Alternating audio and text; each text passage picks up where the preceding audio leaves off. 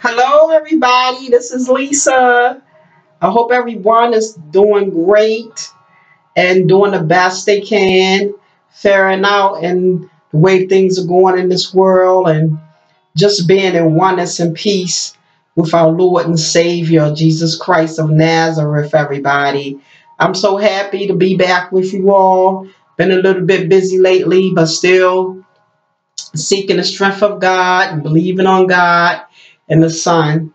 You all want to come to you today about something that's really, really needed. It's Lisa's teachable moment, and this is about famine. This is about being prepared in famine and famines in the Bible. Jesus gives us warnings, you all. So even if you're Christian or not Christians, Jesus gives us warnings in the Bible that we are to be prepared.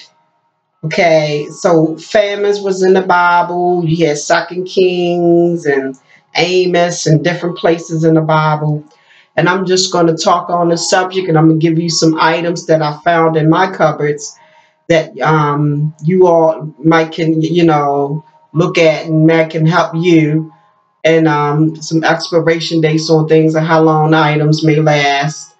But we really, times are really gonna be really tough, and we won't want to be caught without. So just because you might say, I'm a Christian, I don't have any worries, no worries. Jesus say, be wise. He says, be wise, not foolish. You know, Solomon asked for wisdom. You know, Lord asked him, what did he want? He said he wished for wisdom. So this is for us to be wise as Solomon, for wisdom, you all. So let's go into prayer before we start everything. And I hope that this blesses you all and your families. Heavenly Father, Yeshua HaMashiach, Jesus Christ of Nazareth, our Lord and Savior, we thank you that you send your Son. Lord Jesus, let your Holy Ghost fire, Lord Jesus, be around us, Father, in our families, in our lives. Let us seek your face continually, Lord. Let us be wise, Lord, and not foolish, Lord. Lord Jesus, let us have the things that are needed, Lord Jesus. Just let us seek your face continually and read your word, Father. Lord Jesus, just bless us, and we welcome you in this place. We welcome your holy presence. Lord Jesus, we send the angel for you, petition for Michael and the warring angels to come down with their flaming swords of all rankings and divisions, Father. To block any unclean thing that want to hinder this video, Father. Lord Jesus, may we be covered in the videos, covered our sender and the receivers, covered in the blood. Yes, everyone, I want to give you something that I found, and I have this in my blog.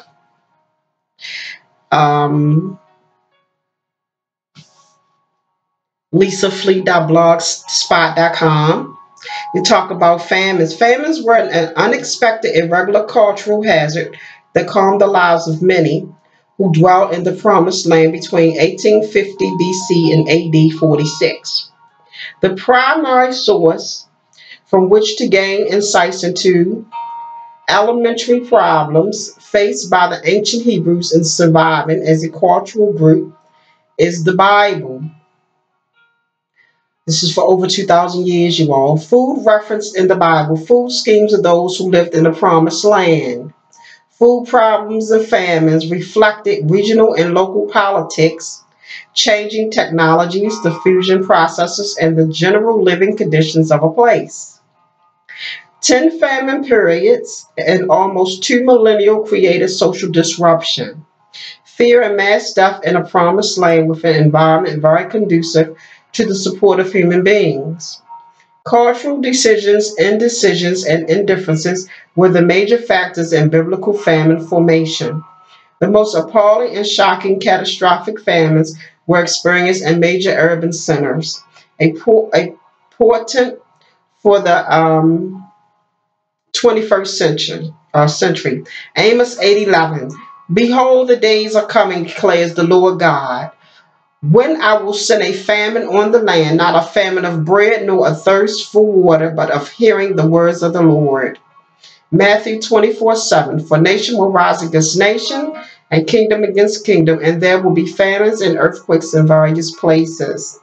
Genesis 12:10. Now there was a famine in the land, so Abram went down to Egypt to sojourn there, for the famine was severe in the land. Genesis 41:53-57. The 7 years of plenty that occurred in the land of Egypt came to an end, and the 7 years of famine began to come as Joseph had said. There was famine in all lands, but in all the land of Egypt there was bread. When all the land of Egypt was famished, the people cried to Pharaoh for bread. Pharaoh said to all the Egyptians, "Go to Joseph. What he says to you, do." So when the famine had spread all over the land, Joseph opened all the storehouses and sold to the Egyptians, for the famine was severe in the land of Egypt. Moreover, all the earth came to Egypt to Joseph to buy grain, because the famine was severe over all the earth. So let us be prepared as to what's to come. Jesus said we ought to be wise and not foolish, you all. So you all be blessed with this. Now I want to give you some items that I found in my cupboard to help you to prepare. First, I want to give you, this is a can of white chicken breast, and this is Richfield Farms white chicken breast. This is chicken breast in water, and this says this can last to be used by January 14th, 2022. So we only in 2020 right now, so this is about a year and a half that this can be used for. And these are type of items that are good to use as well. I have chicken with broth. Chicken with broth, last 2022. I have here a can of tomato soup. We always have, it's good to stock up with canned goods. I like the pop tops, which are easy because I have a hand can opener. I hate that can opener, so I like pop tops. It's good to have cans with pop tops on them. Here I have a can of pinto beans. Lasts for over a year. Pinto beans. Here I have Southgate beef stew. Yum yum. And this can last for 2023, you all. So this is stew with potatoes in it and carrots and meat. I have things like corn, cream style corn, lasts for a while. We have, this is for people that are vegan. I have edamame spaghetti, organic, vegan spaghetti. And things like this you can put in jars, okay, to preserve the top, good top, still top on them, jars. My favorite, grits. Always can keep some grits for a while. These things you can preserve. I have things such as sea salt, the sea salt grinder, salt preserve things. Sea salt is the best salt to use. I have Uncle Ben's rice.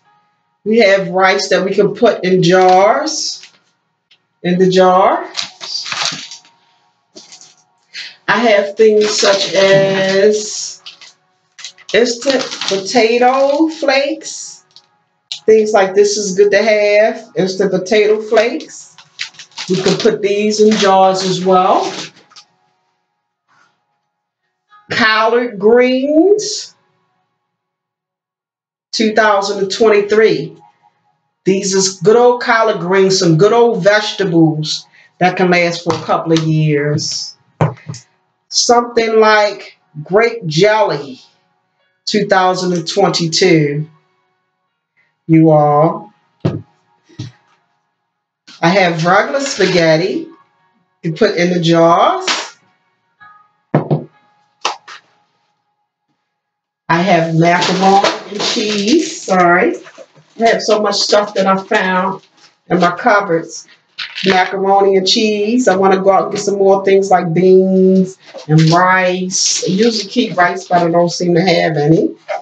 Cornstarch, you all. It's good to keep cornstarch for stews.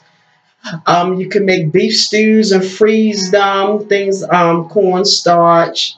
And if you run out of electricity, you know, things you can have like peanut butter. I have a lot of peanut butter in my house just for hard times. We have plenty of peanut butter. You can have your peanut butter with your jelly and some crackers. I have crackers as well upstairs.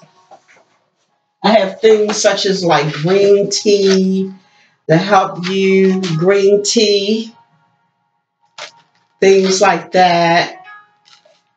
It's good to have on hand. And don't forget your probiotics, you all. Things like you want to have to last you for a while. Probiotics, iron pills. These things can last a couple of years. And things like vitamin D3, your vitamins. And I have antacid pills. Antacid pills to last to February 2023. And we have things that can, some things we have that can last up to 30 years. Now I also have a famine menu that's on my blog. And it says 3 slices of whole wheat bread, lunch and dinner, 1 pot of oatmeal for breakfast, varied with spices and fruit from the orchard or hydrated nuts. You can, if you have a thing that dehydrates food, you can have nuts. 1 pot of rice dinner, 1 pot of beans dinner, varied with spices, vegetables from the garden, 1 glass of milk. In addition, per week, 1 pint of jam, 1 spaghetti dinner with hamburger, 4 pots of soup from leftovers, soup for a year, you know, leftover soup, 7 jars, sprouting seeds rotation, popcorn, potato flakes. I showed you the potato flakes. I showed you the potato flakes here. Popcorn is always good. Can of refried beans. Can of white flour. Now you can have rolled oats. Peanut butter. Showed you peanut butter.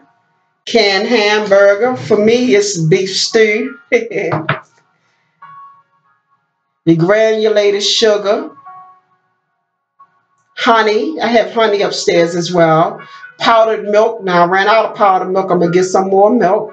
Especially if you have little babies, you can have powdered milk, which is always good. Lasts for a long time. Spaghetti sauce, spaghetti noodles, multivitamins, as I showed you. Multivitamins. In a dire emergency, you may not have electricity or it could be subject to blackouts. In that case, start your famine menu using less amounts of food than you'll need, since you won't be able to refrigerate the leftovers with each meal and a little more food until you're consuming everything within 1 day and tummies are all fairly satisfied. Now, I found this menu from a site, a lady, she was a mom, and I think she found this off a governmental site about this famine list, you all. So, you know, in the Bible, Jesus gives us scriptures in the Bible, you know, about famines and all, and it's just good to be prepared. Because I think sometimes as Christians, we tend to take things for granted. You know, we tend to say, well, God's got me, I'm blessed and highly favored. Okay, but Jesus says be wise. Okay, we ought to be wise. We're not to take them for granted. Because things are coming and it's going to get worse out here.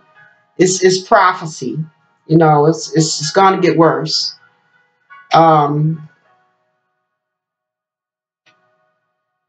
Before God returns, you all.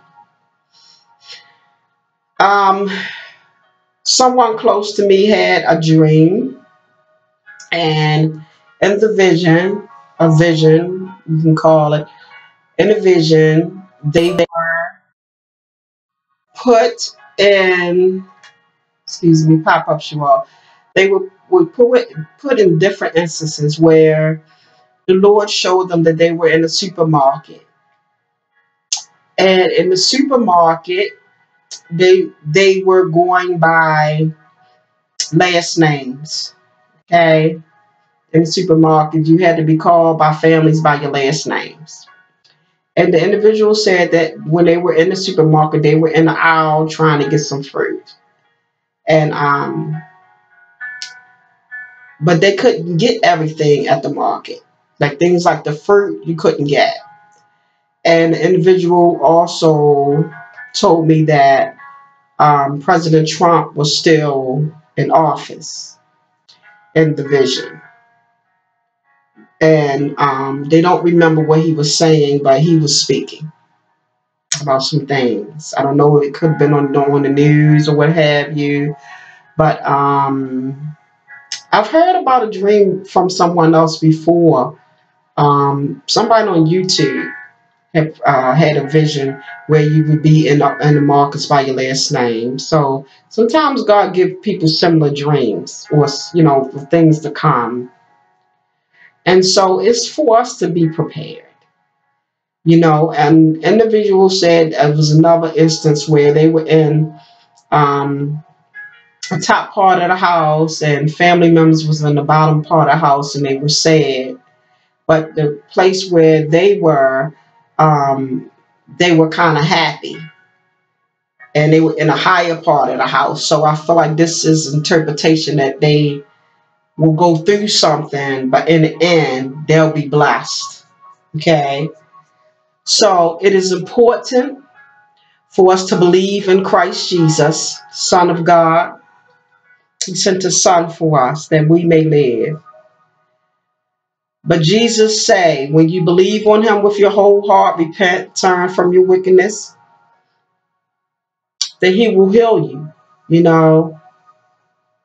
Now, things are allowed to come about that's destructive. But even through this, through crisis, people can become closer to the Lord. Sometimes it's your valleys that will bring you closer to God.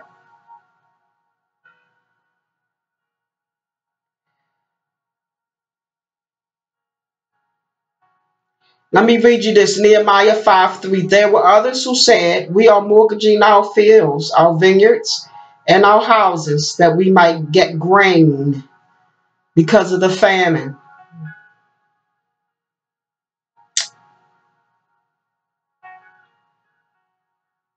2 Kings 6:25. There was a great famine in Samaria, and behold, they besieged it until a donkey's head was sold for 80 shekels of silver, and a fourth of calf of doves during dove's dung for 5 shekels of silver. Amos 8:11-12. Behold, days are coming, declares the Lord God, when I will send a famine on the land, not a famine for bread or thirst for water, but rather for hearing the words of the Lord. People will stagger from sea to sea, and from the north even to the east. They will go to and fro to seek the word of the Lord, but they will not find it. Ezekiel 5:16. When I send against them the deadly arrows of famine, which were for the destruction of those whom I will send to destroy you, then I will also intensify the famine upon you and break the staff of bread.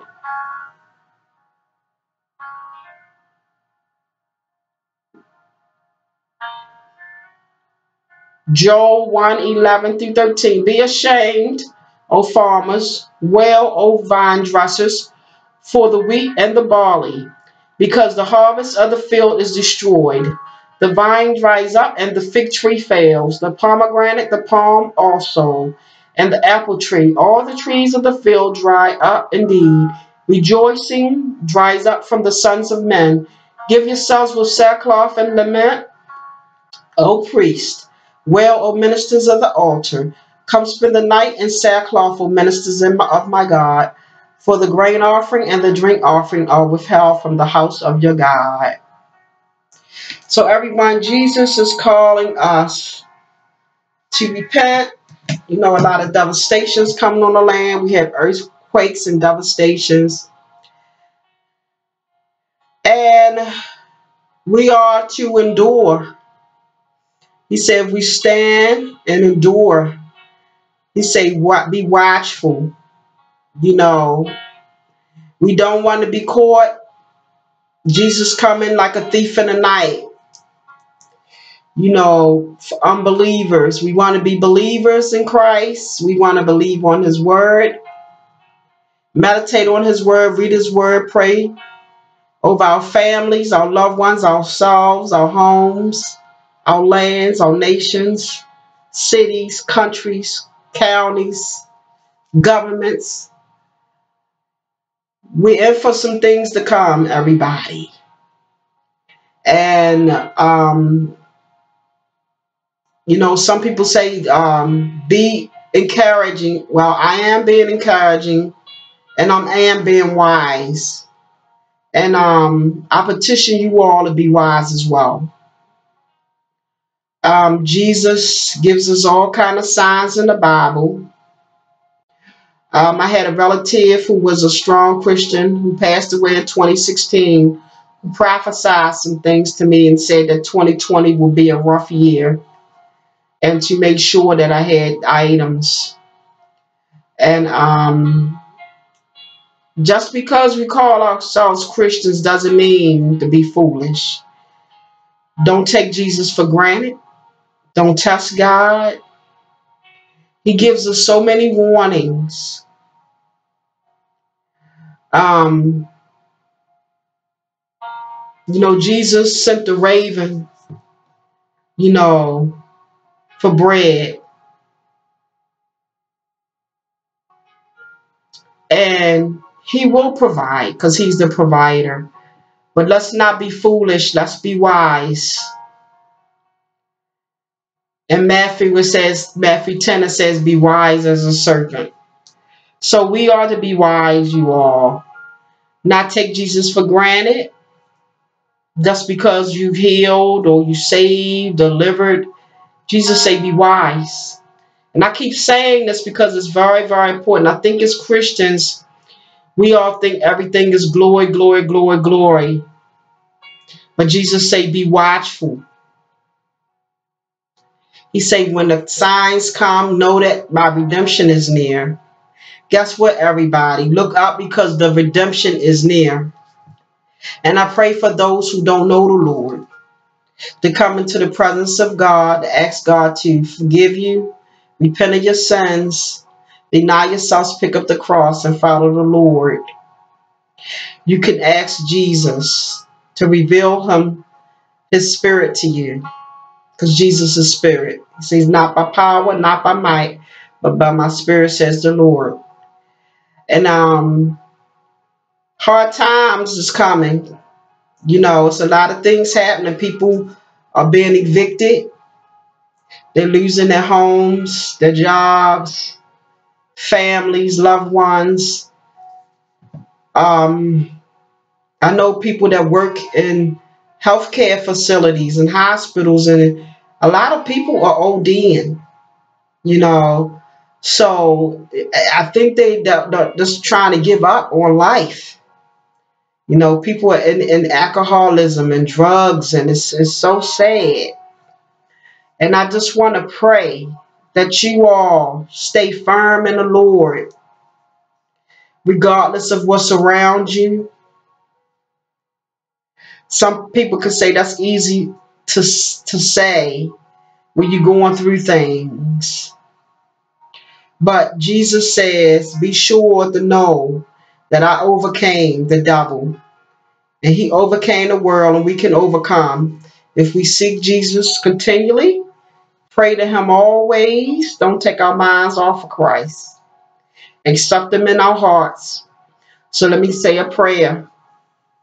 Heavenly Father, Lord Jesus, I welcome you into the presence of each and every person who is viewing this, Lord, that you may give them wisdom, knowledge, understanding, and courage.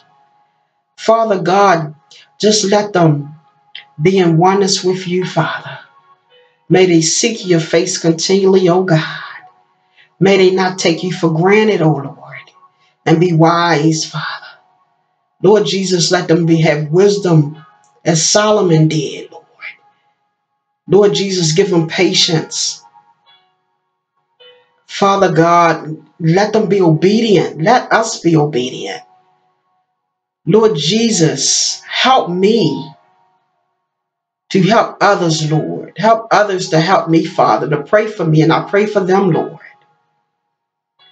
Lord Jesus, let us put the prayers up on the altars for you, Lord. That we bind everything trying to come up against us and our families, Lord. In Jesus' mighty name, help us, oh God. Help us, Father, to keep us from falling, Father. Keep us from temptation, Father.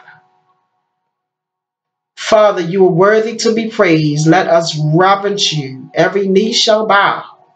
Every tongue shall confess that Jesus Christ is Lord. In Jesus' name, thank you, Jesus. Every knee shall bow. Every tongue confess that Jesus Christ is Lord. He is Lord. He is Lord. Sing with me, you all. Every knee shall bow. Every tongue confess that Jesus Christ is Lord. Everyone, may you all have a blessed evening. May God bless you all real good and cover you with the blood. You all, see you next time. Bye-bye, you all. Love you.